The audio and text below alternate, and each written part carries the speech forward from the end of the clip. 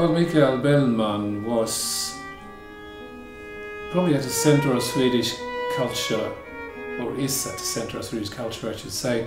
There's probably no one in Sweden who can't recite at least one of his songs or sing one of his songs.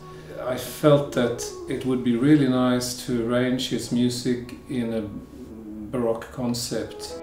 The first song is about striking up the fiddle and playing at celebration. You drink lots of wine, and that suited the violin.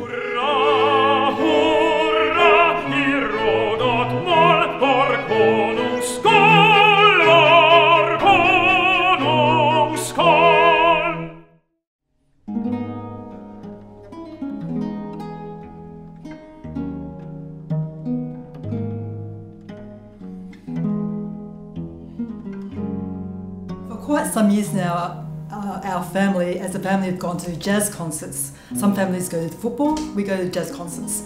And about 6 years ago, the Sydney Festival brought out a Swedish jazz trio, e.s.t, and we went along and were just spellbound by the music.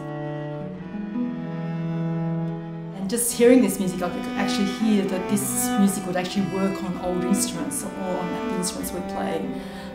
In fact, the piece that Tommie arranged is a Pavane, which is actually a court dance of the 16th and 17th century.